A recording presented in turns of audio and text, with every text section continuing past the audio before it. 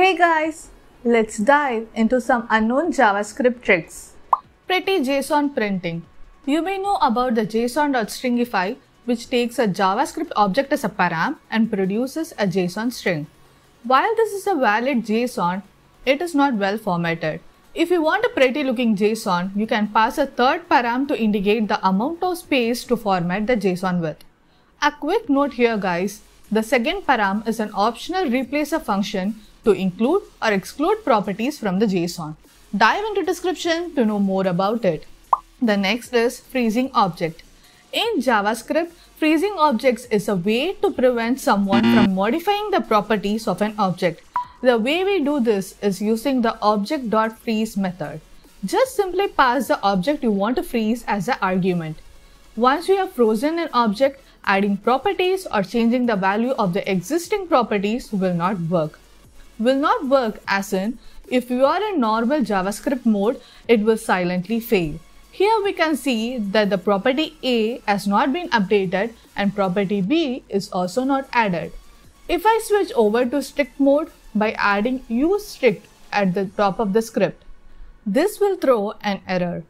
So where this is useful? If you are creating a library that the other people will use and you don't want the users to mess with your library object, you can definitely use this.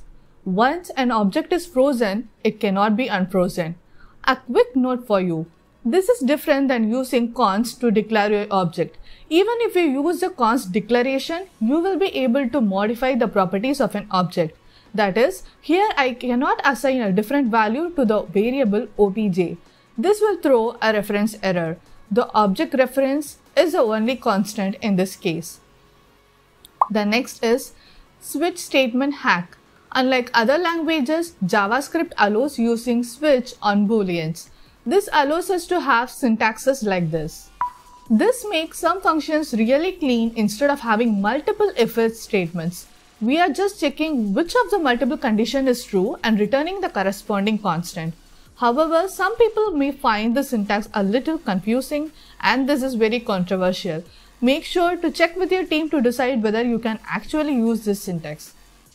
And by the way, if you liked the video so far, a like and sub to the channel would be amazing. And moving on to the next, BigInt. BigInt is a built-in data type from JavaScript which allows us to work with any arbitrarily large number with exact accuracy.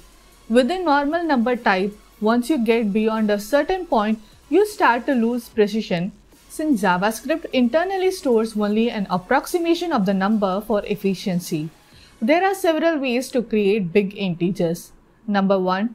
Type any arbitrarily large number and end it with a small n to denote it's a big int. Number 2.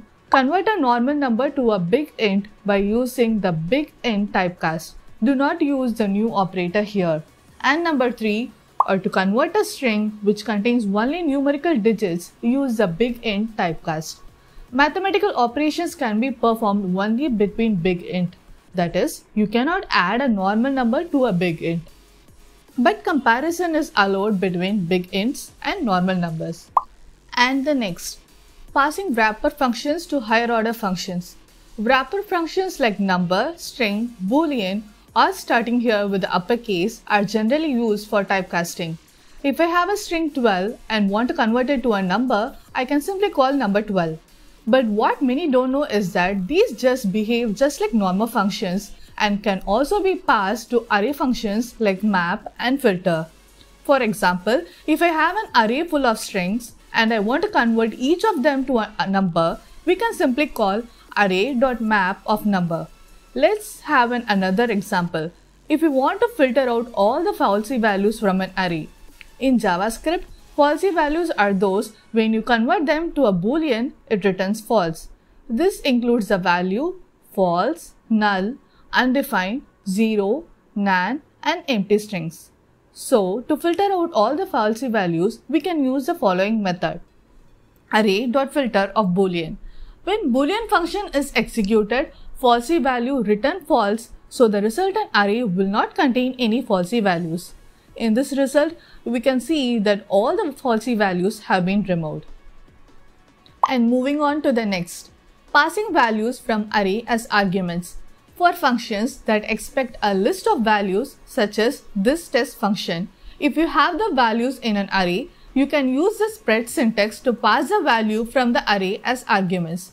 Here we can see that the values 1, 2 and 3 are assigned to the variables a, b and c respectively. A classic use case for this is to find the maximum or minimum value in an array. We have built-in methods called math.max and math.min, but both of these accept a list of arguments and not an array. So to find the maximum or minimum from an array, we can use the spread syntax like this. And that's it guys.